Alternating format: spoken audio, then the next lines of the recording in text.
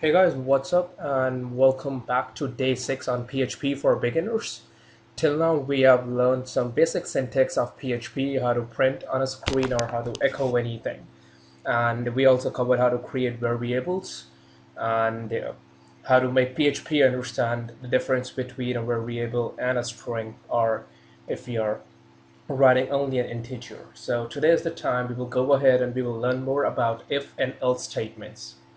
So let me explain to you guys what if and else statements exactly are and what they do.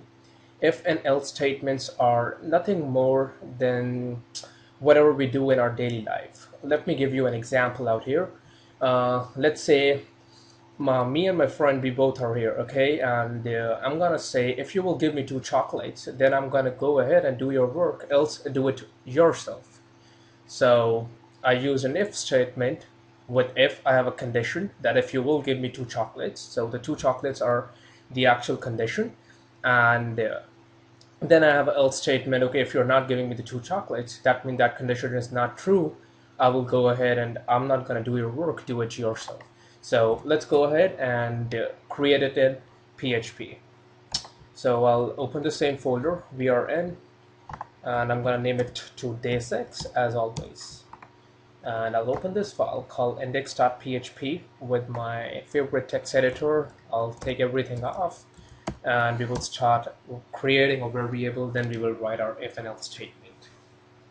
So our very first variable is going to be a chocolate. So I'm going to say $chocolate.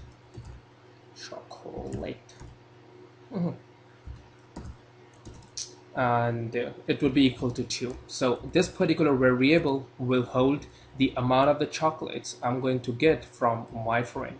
Okay, then a very simple way to write a if statement. I'm going to say if, then these parentheses, then 2 curly brackets. So let me explain you guys what exactly it is. If is our statement, then inside these parentheses we are going to put our condition. That condition would be if the chocolate is equals to 2, then do something else. So let's create an else statement with some curly braces. So once again, if, then our condition, and if our condition is true. Guys, whenever I'm gonna append only one equals to sign, that would be I'm assigning the value. And whenever I'm using 2 equals to sign, that means I'm checking the value. So over here, I assign the value with 1 equals to, and over here, I'm actually checking the value, whether it is equal or not. Then I'm going to echo,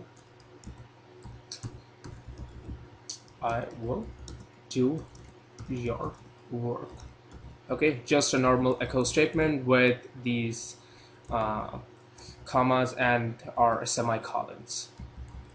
Else echo do it by yourself. Okay, very simple guys, nothing too fancy, just throwing an if statement with a condition, then echoing out what we want to echo, else we are going to echo something else.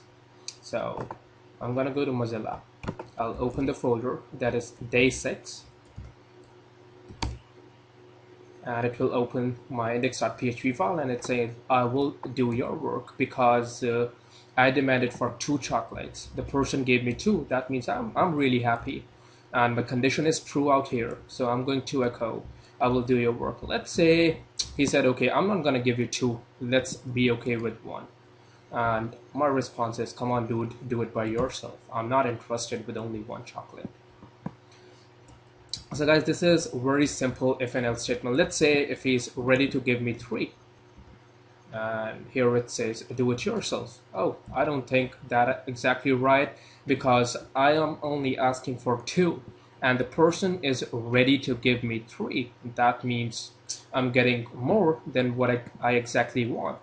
So I don't think I should say a no out here. I should say yes. So what we can do out here is I can say if chocolate is greater than or equal to 2. So if the person is giving me 2, or if the person is giving me 3, 4, or 5, then I'm going to do their work. If it's less than 2, that would be 1, 0, or -1, or if they want to take one from me, then I'm gonna say, okay, do it by yourself. So back here it says I will do your work. Let's test it, make it to 10. It says I will do your work. I have no problems. I only need 2. If you want to give me 10, I'm very happy with that. So guys, this is only very basic if and else statement, but these are the most important part of the PHP. With if and else, you can create very complex functions. So don't worry, I'm gonna show you guys, but we're gonna move really slowly. So till that time, goodbye.